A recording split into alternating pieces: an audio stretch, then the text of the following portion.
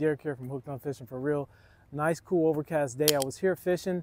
I didn't have my camera set up, so I immediately ran to my truck to get my camera set up. I just hooked into a nice size snook, so I thought I'd share it with you guys. So here it is. I'm trying to still reel it in, so give me time, guys. He had went underneath the dock here, and I had to pull him off from underneath the dock. Here he is right here. Let's see if I can pull him up here. Oh, that's a nice slot size, biggest snook I ever caught, guys.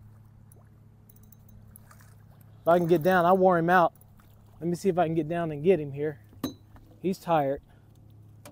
Let's see here. Actually, I'll have to walk him back to the, tell you what, guys. We'll walk him down here.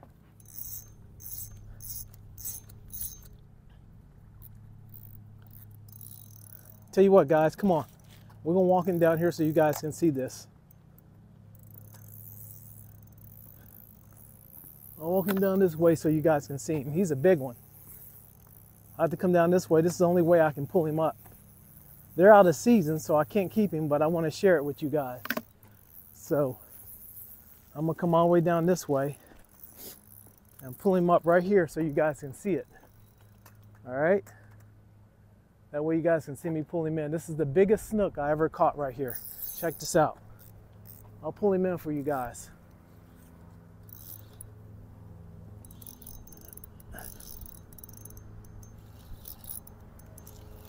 He's tired. There he is. I caught him really close to these mangroves over here.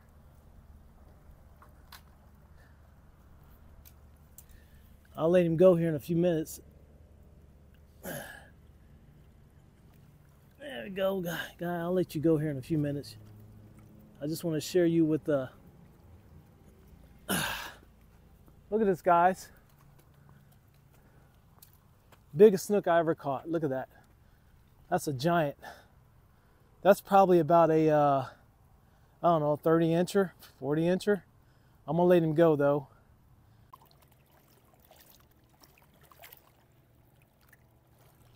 There you go. All right, he made it. Woo, yay! He made it, guys.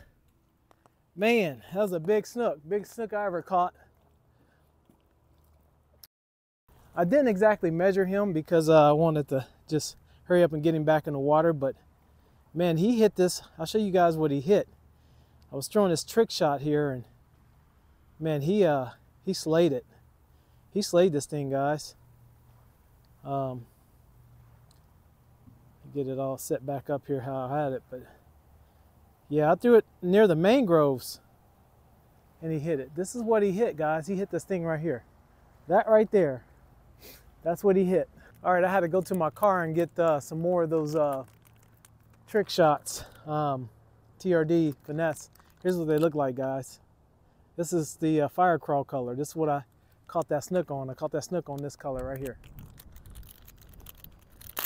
And you can see it's an overcast day right now.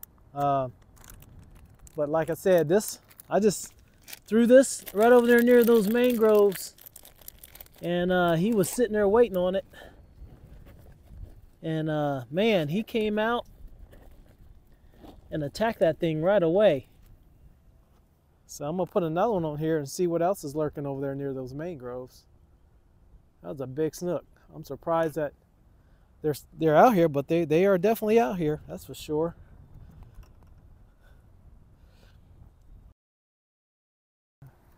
Well, it doesn't seem anything's hitting this TRD anymore, so I'm gonna call it quits. It is getting a little chilly out here. I didn't anticipate being out here this long. I thought I would just be out here for an hour, but I caught that nice snook and it kind of rejuvenated some energy in me to stay out here a little bit longer. But anyway, that's gonna be a wrap for me. Come back out here another day.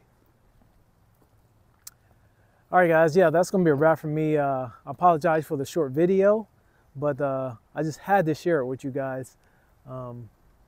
Caught me off guard. I didn't think I was gonna catch anything today, and caught that nice size slot snook.